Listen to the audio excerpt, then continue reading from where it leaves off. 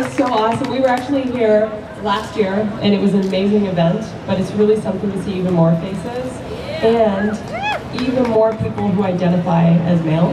That is really effing awesome.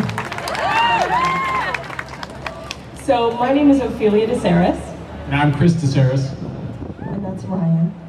And we are the founders of an organization called Women Speak Out. Women with parentheses about the WO, because it's inclusive of no matter what gender you identify with. And if you don't identify with a gender, it's inclusive of that too. The reason we formed Women Speak Out was pretty in-depth. I'm a survivor of childhood sexual assault, abuse. I am also a survivor of rape.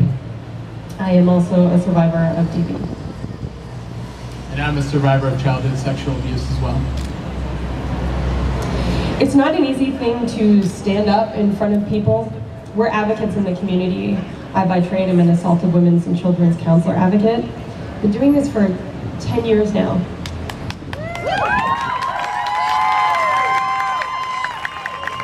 Thank you. And we speak in the community. That's what we do. We go around to colleges, universities, high schools.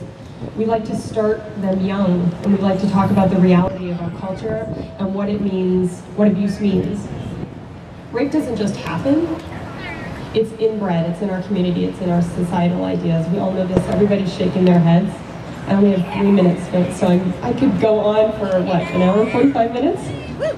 But we're gonna make it as brief as possible.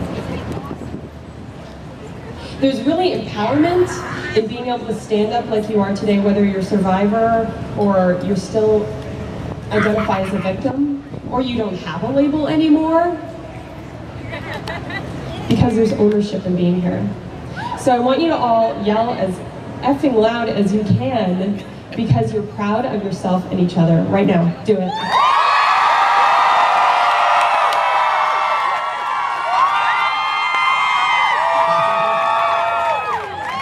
And one thing I did, it's great seeing all these kids here today, because who do kids go to learn how to deal with injustice and things like victim bashing? Where do they learn that from? They learned that from mom, dad, mom, and all adults. So it's great to see kids here watching you stand up to victim bashing. And the message is today, the message is to our institutions, to the way the court system's run, to our police department, to even family and friends. Never blame the victim, ever.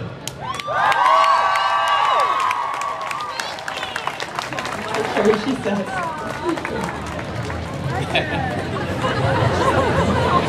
She's going to be an advocate. It's funny because we were like, okay, we do this all the time and we go around and speak, and then we were marching, we were hearing all these things. And I was hearing some cat calls too, not as many as last year, thank you. But we're here for her as well. We really are here for the kids. So, thank you to Ta and Slumlord Seattle and everyone. Our website, and we have business cards, please bother us and come up and take one, because I cannot get to all of you. Okay, I tried last year. Our website is womenspeakout.org. Womenspeakout.org. Please look us up. We have online resources. We have video projects. We speak in the community. We want to talk. You guys are awesome. Thank you. Thanks for speaking out.